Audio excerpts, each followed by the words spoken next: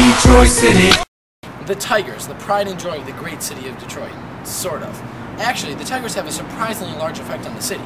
Our group studied the effects of Tigers games on service industries in Detroit. Our research resulted in unanimous findings. I looked at hotels specifically, and the facts are clear. When more people come into town to watch big games, the demand for hotels goes up, yet the supply remains the same, the price goes up as well. Since the hotels realize that people will voluntarily exchange more money for a room during a Tigers game, they jack up their prices. From this chart, you can see the price of hotels on days with and without Tigers games. Here, on the 20th to the 21st, there's not a Tigers game in town, and the prices are all lower. On the 20th to the 22nd to the 23rd, the prices go up for every hotel. On the 29th to the 30th, the prices are back down to their lower prices. And on May 5th to 6th, you'll notice that two of the hotels don't even have numbers on here, and that's because they're completely sold out.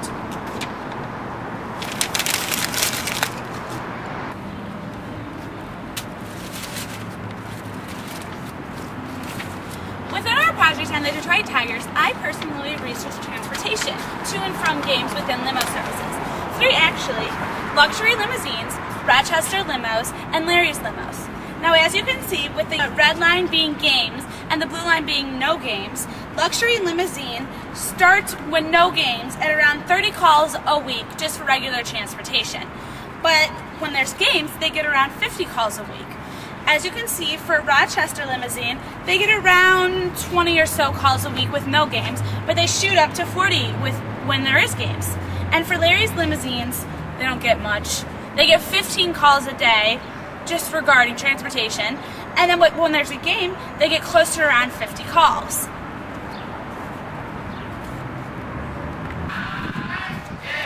Hi, I'm standing in front of the Town Pump Tavern in the heart of Detroit.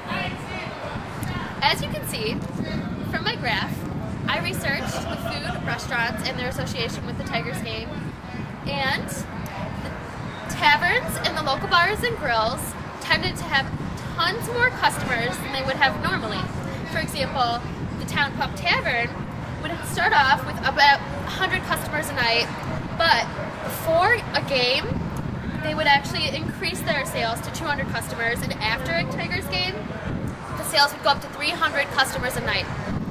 Also, in the local bars and grills, you have 300 customers like before the game, because everyone wants to, like, you know, party before the game, I guess.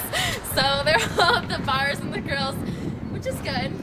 And basically, restaurants are very popular before and after Tigers games in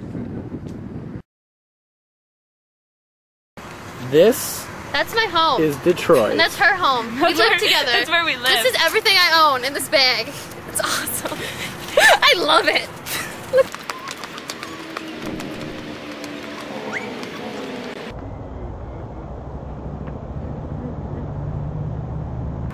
I just wiped out. Who are you filming? As you can see, restaurants here are pretty nice. I mean, they're pretty cute, I guess.